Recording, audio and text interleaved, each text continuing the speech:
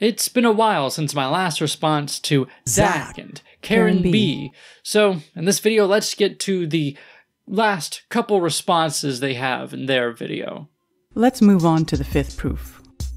So one last thing, which should be obvious, if you pay attention and think about it. If you send a ship straight to the horizon, eventually it begins to disappear until it's no longer visible beyond your horizon. Seafarers knew this. And so however flat they would have imagined the Earth to be, they couldn't have accepted it to be completely flat, because otherwise you would never not see the ship. So ships disappear behind the horizon line. What kind of surface would produce that result? Well, a cylindrical surface makes more sense in this case, Mr. Neil, because the horizon looks flat from right to left. What would happen if that ship turns 90 degrees left or right? You do realize that ships go over the horizon no matter which direction they leave from, right?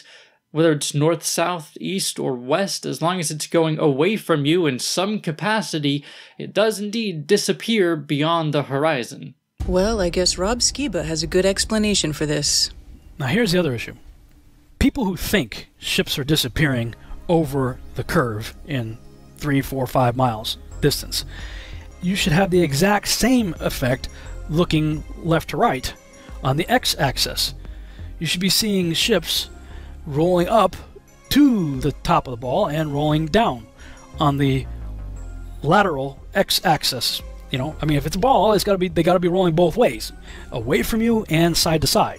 We never see that though, and from end to end, and this is a lot more than just 5 miles, there's no perceived curvature here. None.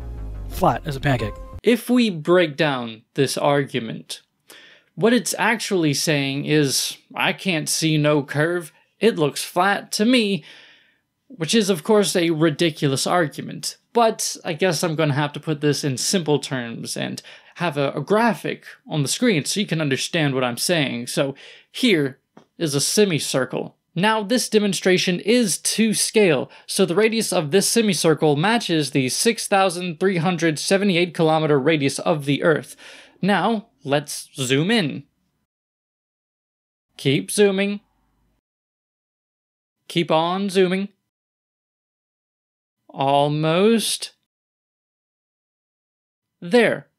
The block on the left represents a 6 foot or 183 centimeter tall person, while the box on the right represents a possible width of an oil tanker at 40 meters. This is actually the farthest you can zoom in on this program, and I had problems pulling this off. Granted, Inkscape probably wasn't the best program to do this with, but it's what I had, and I'm only going to do this once, so who cares? Point is, Earth is so goddamn big that it looks flat from this perspective. I mean, technically it's not, because the edges of the screen are indeed lower than the center, but not enough to move even a single pixel. Not enough to move a single pixel for a long distance, and definitely not enough to see with the naked eye. Or with a telescope or anything for that matter, because that's only going to make it worse. That's only going to zoom in farther. It's not going to help you see more of the surface. This is why you can't see the curve from the ground. It's also why you can't see the curve from the mountaintop. It's also why you can't hardly see the curve from a passenger flight. You have to get to high altitude in order to clearly see the curve. At which point, you will claim that everything is fake because a huge, multinational, millennia-long conspiracy is more reasonable to you. Oh, and by the way, if you're waiting for the image that I clickbaited you with in the title of this video, that wasn't it. Don't worry, we're getting to it. To better illustrate this, I created this little animation right here. And this represents, about a mile worth of ocean. Now that's on flat water. No waves at all. Now let's look at this same animation. I created some waves. The wave height was about as high as the camera, which was just a little bit above the water. Okay, so let's look at the same exact animation, this time with some waves. Okay, there's wave, wave, wave, wave. Okay, over the distance here, the cumulative effect of the waves obscures the hull of ships. you end up with the illusion of ships rolling over the ball when it has nothing to do with that at all. This is a flat plane. You know, here's the two pictures side by side with flat water with no waves and then with waves. That's interesting. That's really interesting. But I'm kind of curious, what exactly would this look like if it was on relatively still water and the camera was way higher than the waves, say, I don't know, 20 feet or 6 meters above sea level? And what if we zoomed in on ships that were just at the horizon? I don't know. Maybe we'll never know. Oh wait, yes we do, because that's exactly what Andy Hall did on CivilWarTalk.com. Take a look at this image.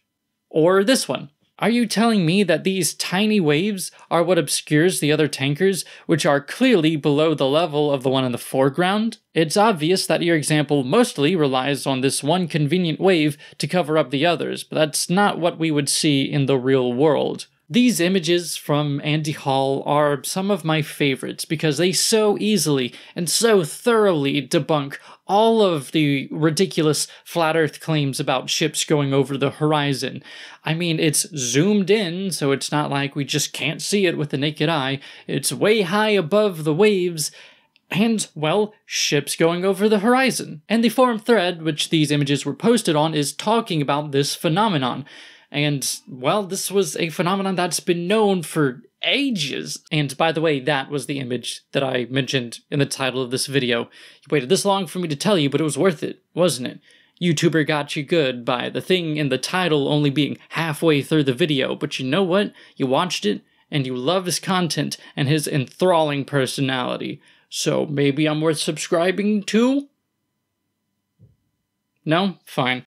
Not to mention that if that ship stops where you can't see it anymore and wait until the weather clears up, you will be able to see it again. Yeah, the weather in this image is just fine, thank you. The ship is still going over the horizon.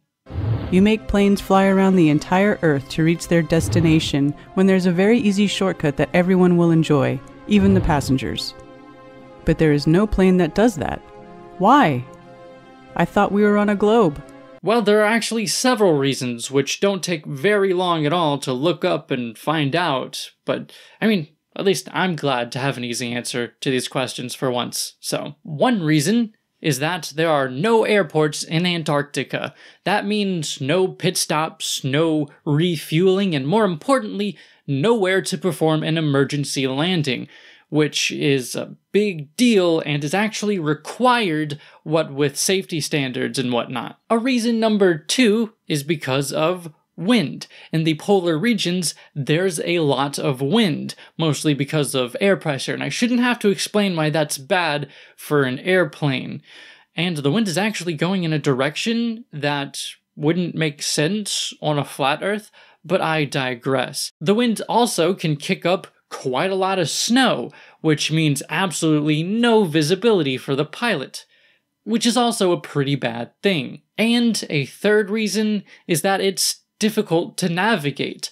I mean, think about it, that close to the pole, pretty much every direction is north. I mean, look up the Mount Erebus disaster. That's why we don't do it. Are you afraid the pilots will get dizzy? Or is it too cold up there? Or is there something hidden there that you don't want us to know about? Yeah, right, that's why.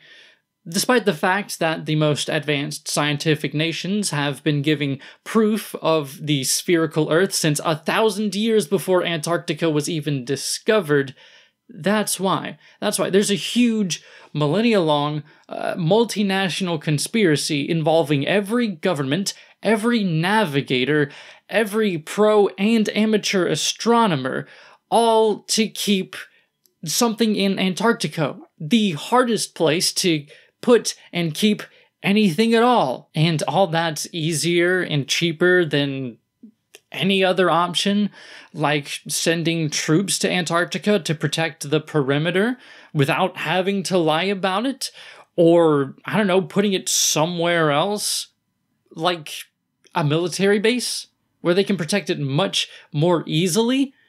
No, but they have something in Antarctica that they're protecting, and they're doing that by making us think that the world is round. You know, with this flat earth stuff, I've often made jokes about whatever it is they're hiding in Antarctica. I didn't think anyone actually thought that, though. Never overestimate the internet, I guess.